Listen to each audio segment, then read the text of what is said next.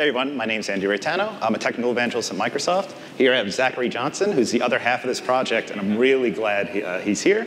I think the best way to explain this thing is probably just take off a demo. So if you see the URL down there, browse to NESpectre.com, hop on, and let's do this. Oh, there we go.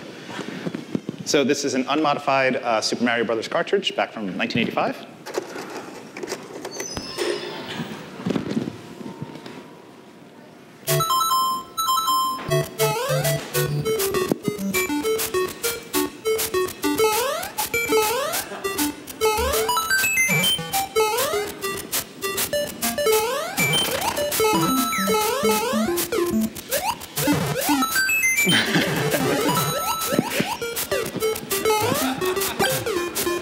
Oh, nice.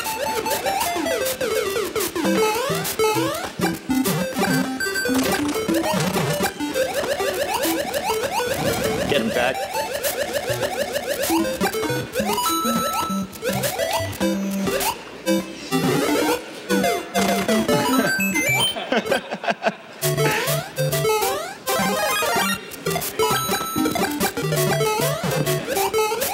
Whoa, that's a new one.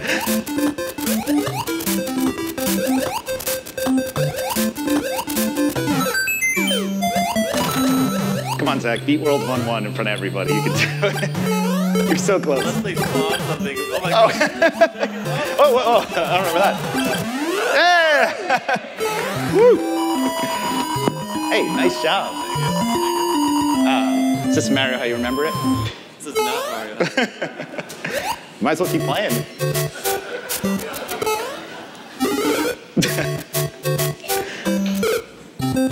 Oh.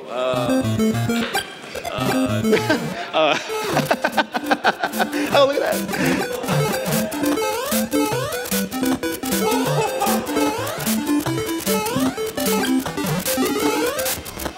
Ooh.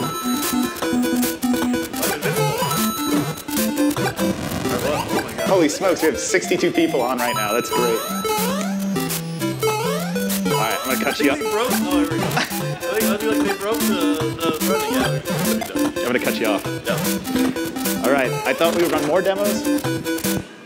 Oh, we got another one. I think. So this is the original Tetris, the Nintendo version.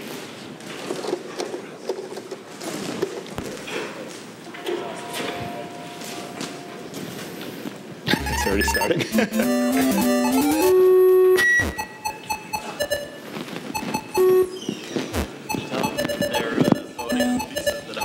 So yeah, this mode is you're actually voting on the next piece, so you're deciding Zach's fate.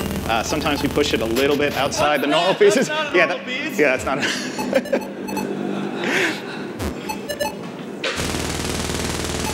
Looks like you're doing great. Look at your line count.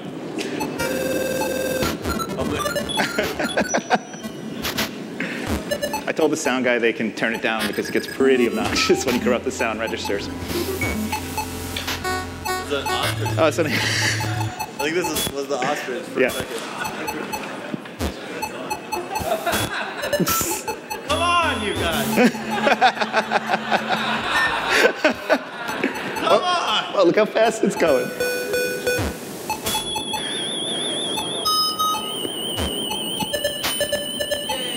Hey, come on. Beautiful. Let's go. Oh. This is fun to watch. I'm just going to do this for 30 minutes. All right, I'm cutting you off. OK. So what just happened?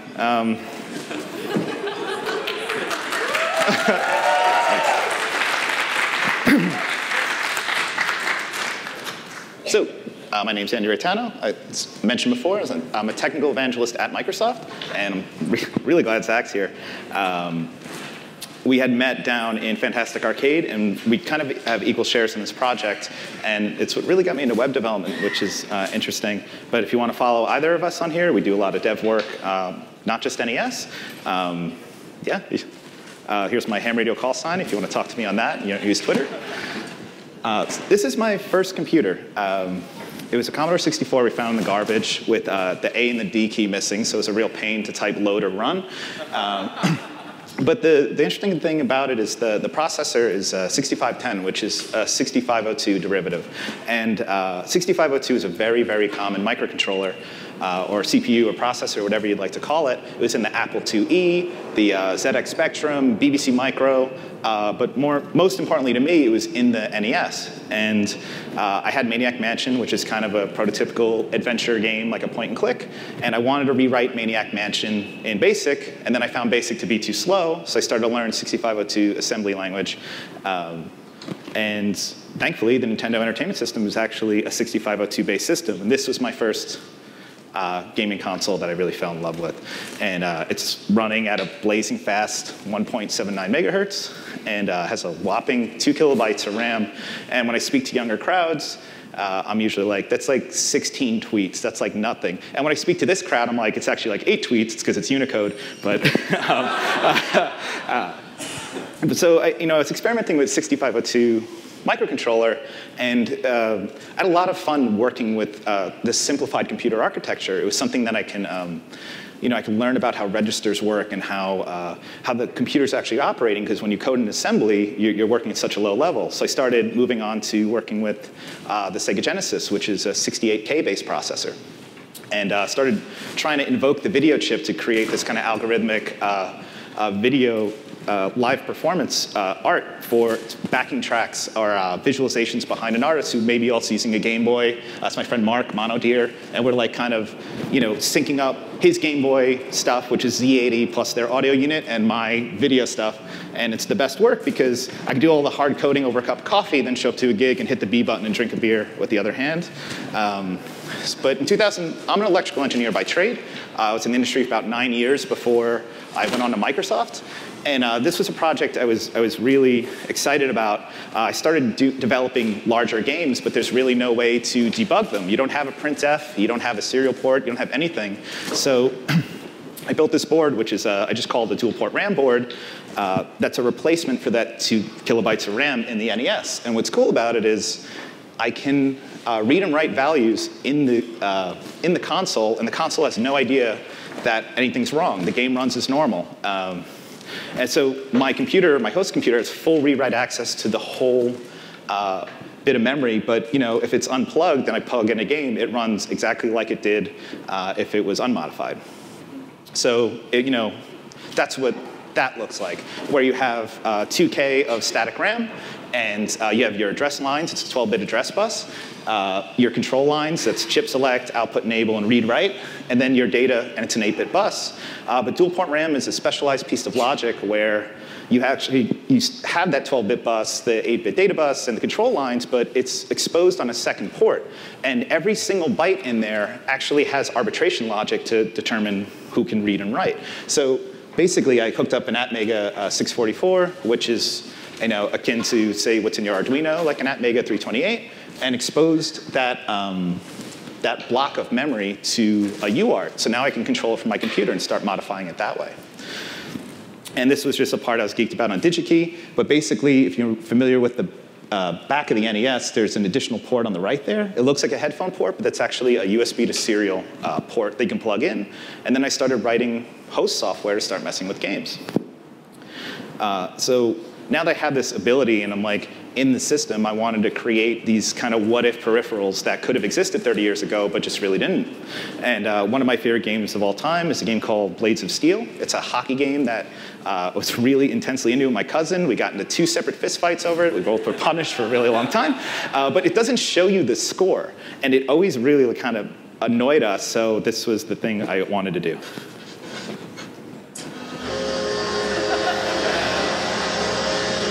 So I'm reading this is a read-only kind of project where I'm reading, I found the RAM values for where the score is, the period, which teams are being selected, and then also now I can check when it increments by 1. So I was able to click a relay and turn on the siren and then play just this klaxon wave on the back. And then we were like, oh, what if Contra lit up the room when you shot, kind of like this muzzle flash? You can hear the relay click. But then I was like, I finally went on to actually use it for what I was going to use it for, which was to view memory in games.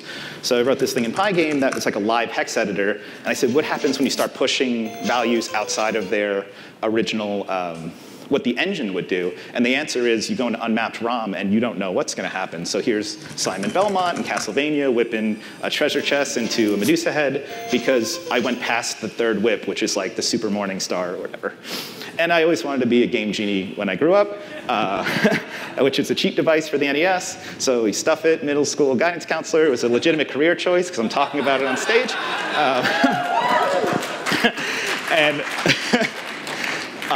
So I was down in Fantastic Arcade showing a video game called Super Russian Roulette that I've been working on. And it probably is exactly what you think it is, which is a party game for the NES that uses the Duck Hunt gun. It's really a drinking game. And I brought my own console, and I happened to bring this one because, like I said, if you're not hooked up, it just runs like a stock system. And somebody had come up to me and said, hey, I do NES stuff too, but not exactly like you do.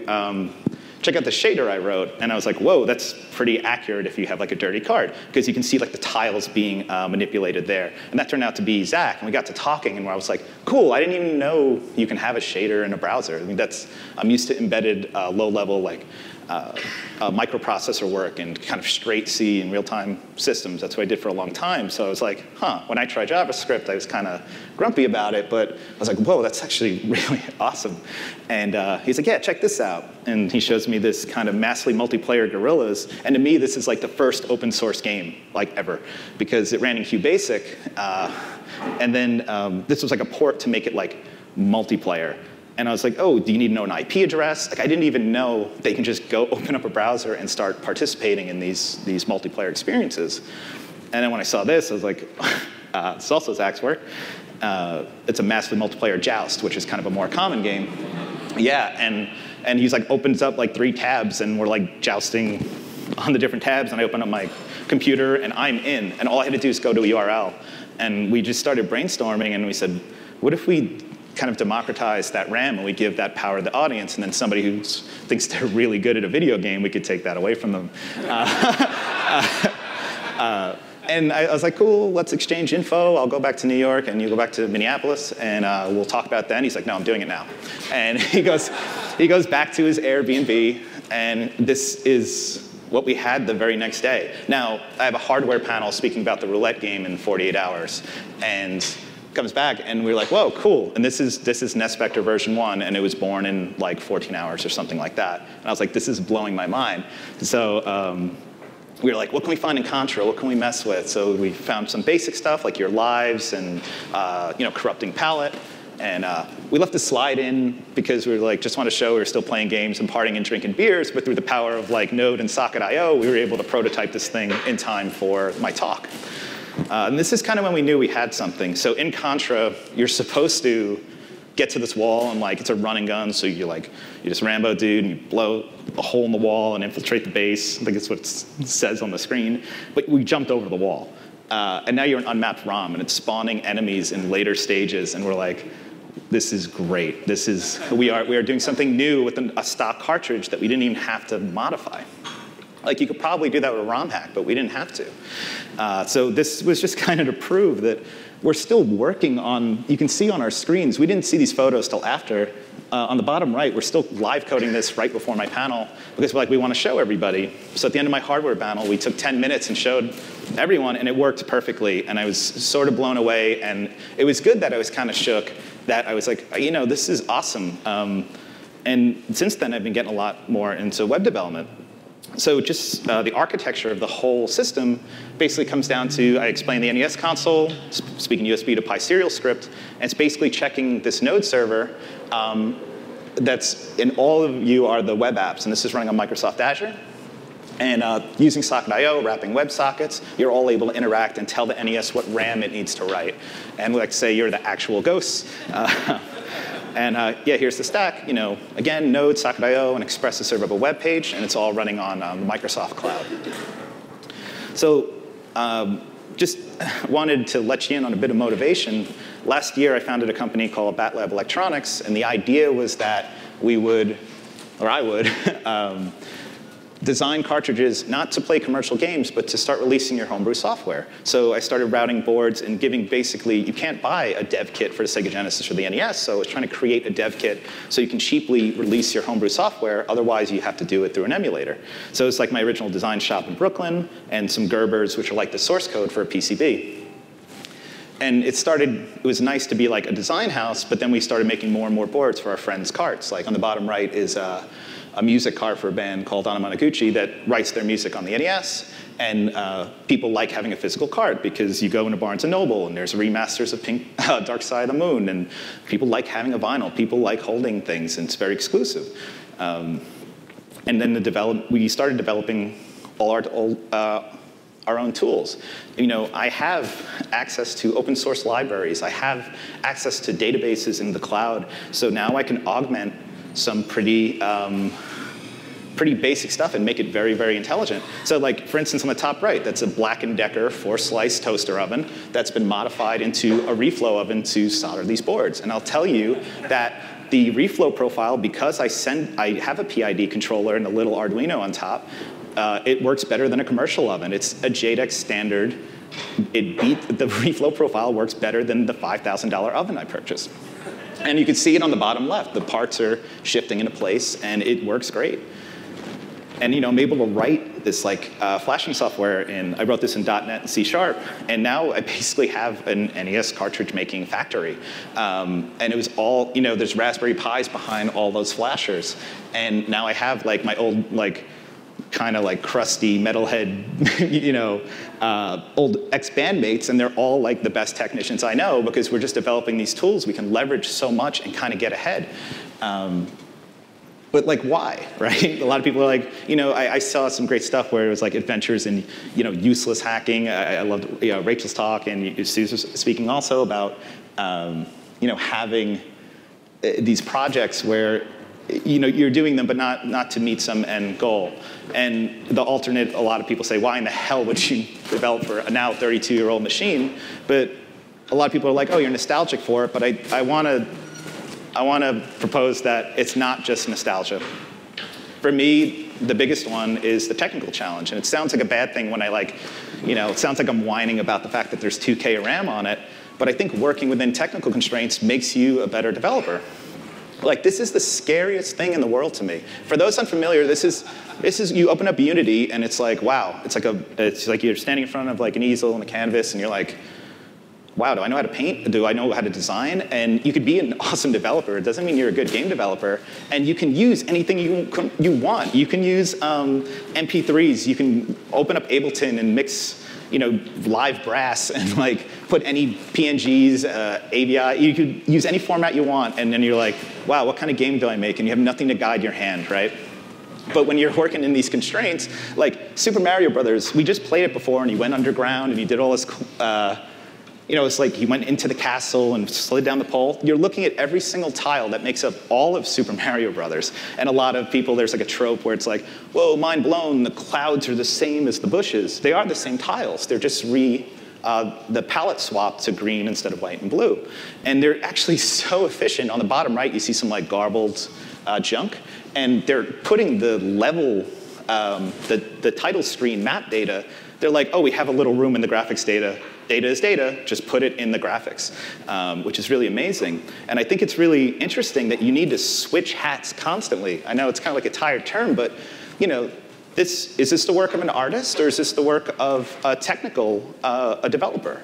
I really couldn't tell you from this picture, because if you look at like that tunic and that heart and the potion, I guess it would be 2A, if we're like, so not bingo, but like Battleship, right? You see like, they're taking advantage of the fact that sprites could be mirrored and create a whole object, but the key can't because a symmetrical key would look kind of dumb. So they have to use extra tiles, but they make space by taking advantage of the fact that they can have symmetrical pieces. And now, like, we're talking about like being a clever designer and developer on a level playing field. And what I mean by that is like, look at this now. Super Mario is awesome, but they only have a background layer and a sprite layer, but on the left, it looks like they got a whole ton. I mean, you have these clouds doing this kind of parallax thing to simulate distance, but then they put the sprites in front, so it looks like the mountain's there. And then the ninjas, like in front, And even though on the right, it's kind of like a nonsensical effect, why would all the grass kind of do that? It is really cinematic, right? Like it looks awesome. And also like sound design, like everyone thinks of NES being very primitive, and you talk about square waves and triangles and things like that. But how do you convey a theme or a style with very, very simple synthesis? And just briefly, the NES has 2 square waves, a 4-bit triangle wave, a white noise channel, and a sample channel that was seldom used. And even though I really like the Mario song, this is the same exact audio hardware as Pictionary, which everyone's going to laugh at me, and they all laughed at me when I was a kid, because I rented Pictionary, and it's a crap port of a sort of already kind of boring game. But I turned it on, I was like, no, you got to rent Pictionary. The music rules. And everyone made fun of me, and no one rented it. Now I get to prove it. Hang on. Oh no, how do I stop this? Oh, sorry. I'm in mirror, okay. Now I get to prove it like 25 years later. Turn it up. No, I'm just kidding.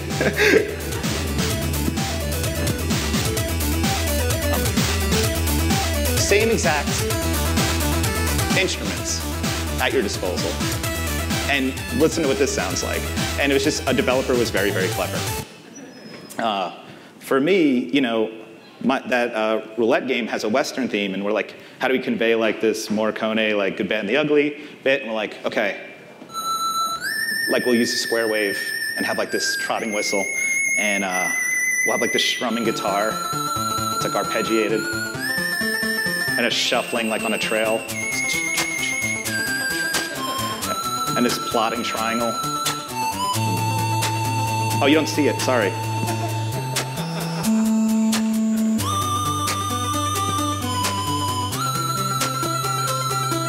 Ah, it's not gonna work. It's okay. But if you are, you know, that wasn't me. I didn't make that music. I just kind of said what I wanted. But the person who made it had never coded in their life, but they liked working within those constraints to make it because it was fun. And I think if you're not interested in development, but you're a historian, you're interested, this is kind of corny, right? I'm like, oh, it's digital archaeology, you know, message in a bottle, cave painting. But how many times have you had to scrub like curse words out of your code so it doesn't ship with it? But like, what's hidden in these games? So I wrote a tool called String Search. And it was written in C#, and I can only do it now because my computer's not a Pentium 1, and I have a big hard drive, and I ran against collections on archive.org, and it basically looks for ASCII strings hidden in ROMs. So who here has played Donkey Kong in an arcade? Did you know there's like a developer challenge hidden on a ROM? Like, if you look at 3F00 on a ROM, you get congratulations. If you analyze difficult program, we would teach you, and they give you an extension to go work for them because they figured they'd rather you work for them than clone their game. They're like, this developer challenge is not a new thing. To me, this is the original developer challenge. And you've played the game as much as you can never trigger the string. There's no routine to draw it to the screen. It's just hidden in the ROM. And this was my favorite one. It just says, Jeff Spangenberg is a weenie. And the very first tech talk I've ever gave in 2011 was at Nerd Night, and it kind of spawned all this. So thank you, Louis Weil, who made me go there. And I went, and I was like, my talk was that memory address, Jeff Spangenberg is a weenie. And nobody had really known about it. And the guy in the back's like, yeah, I know Jeff. Yeah, he is a jerk, or something like that. And then months later, it kind of got popular, and the cutting room floor picked it up, and it ends with like, go ahead and hit me, I could use the money, like an altercation between a developer and a manager. What was really funny to me about that is like, who got the last laugh, because there are tens of thousands of cartridges, and embedded in the silicon is Jeff Spangenberg's weenie, and that is immortal, that is eternal. I love that. And so my other favorite one is Mad Professor Moriarty, and it looks pretty lighthearted. There's some like goofy like chips, and this little Albert Einstein fella's running away. Hidden in the mod files, hello, hacker blanker. This is Matt Furness. Here's the deal. If you hack this game, I will find you wherever you are and break your legs, and that's a promise. But I also like that it's a knowable design. So if you're interested in computer architecture, like it's really hard to do now. I can't learn assembly on x64, but I can here. And you're looking at everything that makes the Nintendo. I can point at everything here, and we could draw out the schematic. There's the 2A03, which is the CPU plus the APU, seeing the 6502 and those square waves I was talking about, 2K of RAM. the GPU, which is the PPU, picture processing unit, and that's like the video card. That has 2K of RAM, octal D flip-flop, copy protection, the 3139, some inverters, and the audio stage. You're looking at all of the Nintendo. And you can learn about how a computer actually works by looking at this. And it's sort of a chance to outdo history, because like I've said before, I couldn't, even 5 years ago, I didn't have access to 3D printers or photons that can like talk to the net. It's pretty amazing. So I can make a better game, not because I'm a better developer, but because I'm a mediocre intermediate developer that has access to better tools. Like they were coding their stuff on these HPs, and they were coding games for the NES on a 6502 computer that was not much faster. But I have stuff like the internet and source control and emulators and PCB services and test equipment. I could buy an oscilloscope for $300 that's digital with a memory depth that's like, it's amazing, and cheap memory. So I was designing the board for my game, and I put 8 megabytes on it. I just designed it that way. It is 16 times bigger than the biggest release. And it was so I could do dumb stuff like make the character on the Super Russian Roulette screen just rant forever and never shut up. So he goes on these 1-minute rants, and if you interrupt him, he gives you garbage for the rest of the game. He'll treat you like absolute trash, but it's almost impossible not to interrupt. So he's just going on about eating tumbleweed, you gotta boil it if it's poisonous, and his grandma fell off 4 different horses, one of them twice, and you have to interrupt him because otherwise the game would never end, but then he's like, I wasn't finished. But I could only do that because I designed the hardware. And I like the idea that you can celebrate these old machines if you are fond of them, and you can leverage maker technology. Like if I hook up an Arduino to an NES, that's like 8 times faster and with a ton more RAM. And Rachel Weil spoke yesterday about Connected NES Project, which is an awesome, she says it's not a modem, but it's a network connected device using a photon that you can plug in a port to and start reading tweets on your Nintendo. And it's open source on GitHub, including the 6502 assembly. There's no closed doors there. It's nothing black box. She revealed all of it. And a very close friend of mine, this is one of my favorite projects of all time, so I just had to put it in here. I have some time. I'm just going to play it. So this is the Atari 2600 games console from the 70s. It used to take these big cartridges that had slot in the top, and you could play some pretty amazing games. But generally most games only had simple sound effects, and the games that did have music... Atari 2600 is also 6502. So, what I decided to do with it is try to actually push some music out of the device, and got myself an EEPROM programmer, wrote a bit of software to convert everything in a way where I could write music easily for it. And with these little daughter boards, it allows me to simply plug in the top, and you can see there I have my chip tune in my machine. Hence, the Atari 2600. And this has everything I need on it to rock out. It has my EQ pedal, so I can add lots of 50 hertz to explode bass through subwoofers. The flange pedal, I have the hold ability to be able to hold notes and do whammy holds and things like that, and if I want to switch between tracks I can power on and off and select a new track, and awesome fun to play. And I took it to Japan, and this is what happened.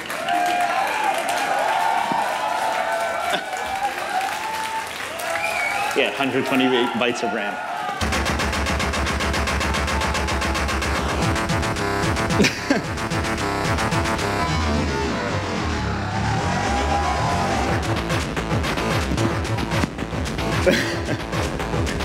Like, you find these things in the garbage, and look how many people he's entertaining with this little wood-paneled device from like '78, right?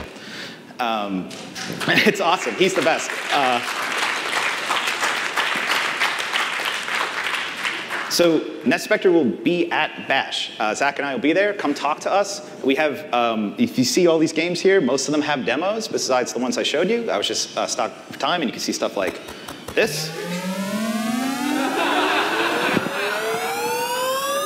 And this.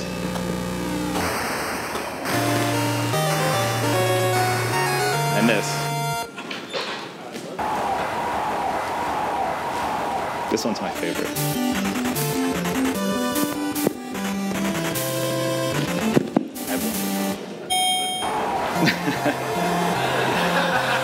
I mean, Glass Joe is already sad enough, right? That's it. Thanks for coming. This was really awesome. Oh.